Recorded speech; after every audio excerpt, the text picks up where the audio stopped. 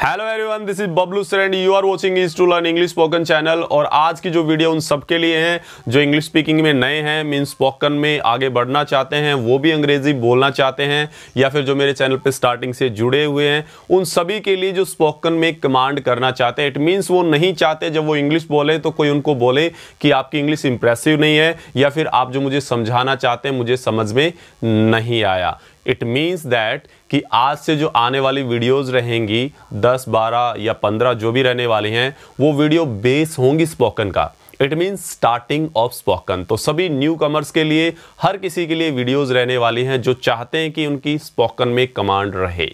So without taking a more time, just I am gonna start. शुरू करने के लिए जा रहा हूं और आज हम फर्स्ट बेसिक रूल डिस्कस करेंगे, वो होगा प्रेजेंट के बारे में। यह स्टार्ट करने से पहले बता देता हूं, स्पोकन 3 तरीके से बोला जाता है।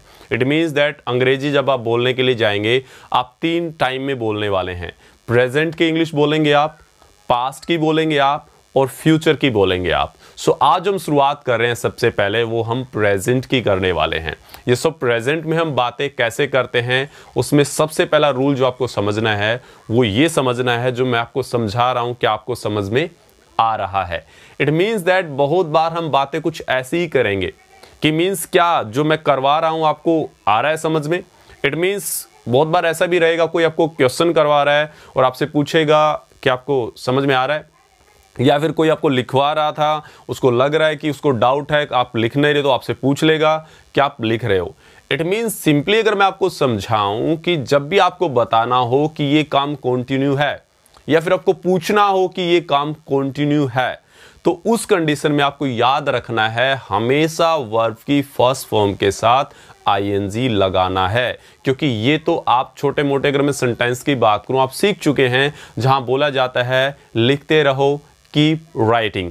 तो आपने यहां पे क्या किया, वर्ब के साथ आईएनजी लगाया, ये बताने के लिए कि इस काम को आप करते रहिए, मीन्स इसको कंटिन्यू रखिए। सो ध्यान रखिएगा, जब भी आप प्रेजेंट में कंटिन्यूटी की बात करते हैं, काम कंटिन्यू चल रहा है, मीन्स काम के चले होने की अगर आप बात करेंगे, तो उस कंडीशन में हमेशा ध्यान रखिएगा वर्ब के साथ आपको आईएनजी लगानी है।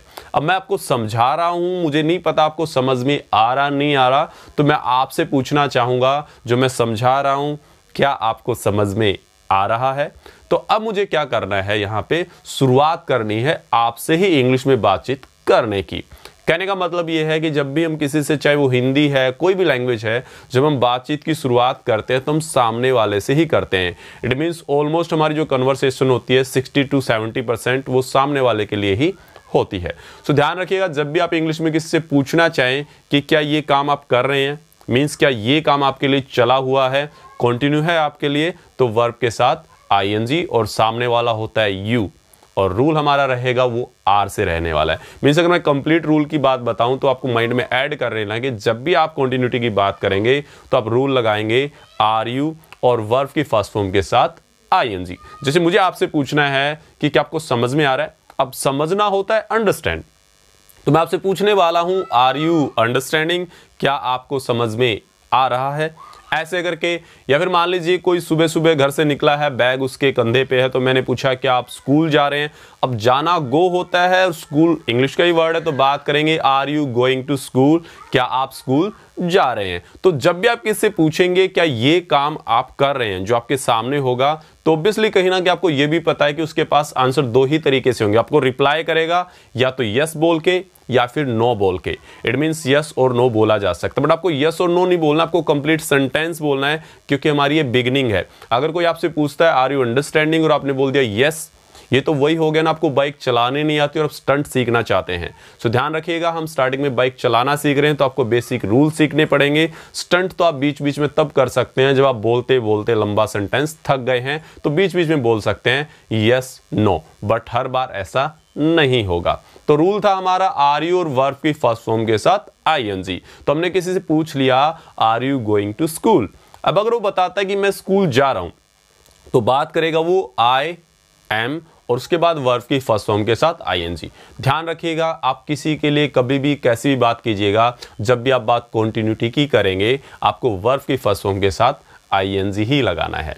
सो आई एम और वर्ब की फर्स्ट फॉर्म के साथ आईएनजी, जब आप बताना चाहते हैं कि हाँ ये काम मेरे लिए कंटिन्यू है। मैंने पूछा कि आपको समझ में आ रहा है, आर यू अंडरस्टैंडिंग। अब अगर आप बताना चाहें कि मुझे समझ में आ रहा है तो आप बात करेंगे आई एम अंडरस्टैंडिंग, मुझे समझ में आ रहा है। इस तरीके से हो सकता है।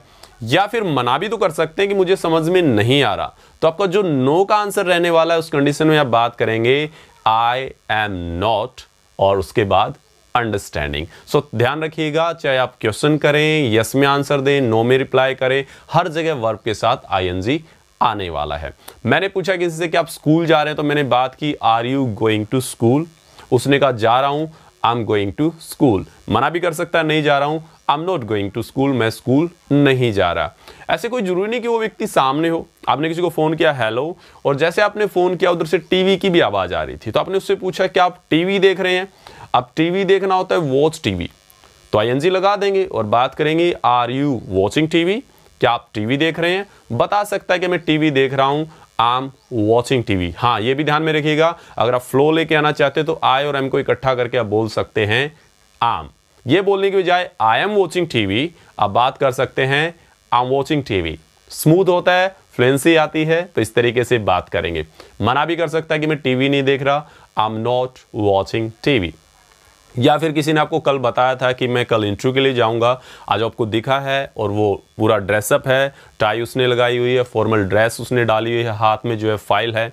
सो मैंने पूछा उससे क्या आप इंटरव्यू के लिए जा रहे हैं। अब ध्यान रखिएगा, किसी चीज के लिए भी जाना गो फॉर होता है, अलग से एक और वर्ब आपको लगाने की जरूरत नहीं है। कैसे, जैसे इंटरव्यू देने जाना, अब इंटरव्यू देना फेस इंटरव्यू और जाना गो, तो दो वर्ब नहीं जोड़नी है। ऐसे मूवी देखने जाना, मूवी देखना वॉच मूवी, और देखने जाना गो, तो आपको गो टू वॉच मूवी ऐसा नहीं करना। आपको सिंपली क्या करना है, गो फॉर।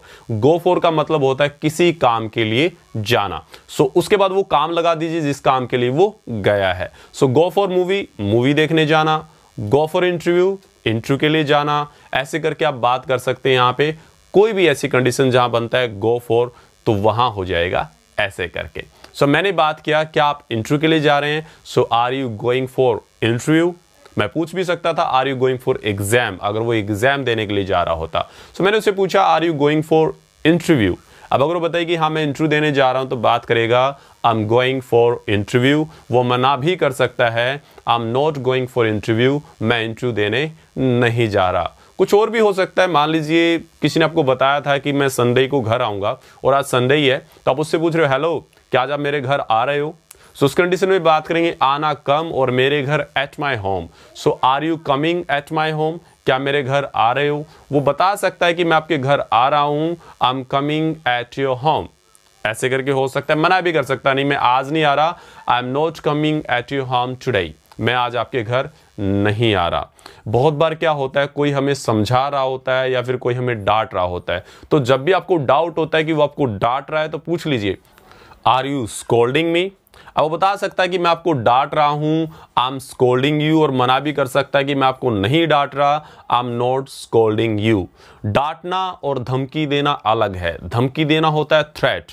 अब अगर वो बताए कि मैं आपको धमकी दे रहा हूं, सो आई एम थ्रेटिंग यू, और धमकी नहीं दे रहा, I am not threatening you. पूछ भी सकते हैं क्या मुझे धमकी दे रहे हो, आर यू थ्रेटिंग मी। सो ध्यान रखिएगा, जब भी आप जो आपके व्यक्ति सामने है, कोई एक सिंगल पर्सन है जिससे आप पूछना चाहते हैं क्या ये काम आप कर रहे हैं, क्या ये काम आपके लिए कंटिन्यू है, क्या ये काम आपके लिए चला हुआ है, किसी भी तरीके से आपको जब भी काम के कंटिन्यूटी की बात करनी है सामने वाले से, तो रूल लगा लेना आर यू और वर्ब की फर्स्ट फॉर्म के साथ आईएनजी। यस में जब रिप्लाई करेंगे तो बोल दीजिएगा आई एम और वर्ब की फर्स्ट फॉर्म के साथ आईएनजी। मना भी कर सकते हैं आई एम नॉट वर्ब की फर्स्ट फॉर्म के साथ आईएनजी। आई होप समझ में आया होगा, यूज कीजिएगा, और प्रैक्टिस में अगर करेंगे तो बहुत जल्दी बहुत अच्छे से आपका स्पोकन इंप्रूव हो जाएगा। So it was the first basic class of spoken. Next video देखना मत भूलिएगा, क्योंकि नेक्स्ट के अंदर नेक्स्ट स्टेप रहने वाला है। सो मिलते हैं नेक्स्ट वीडियो में। Till then have a nice time.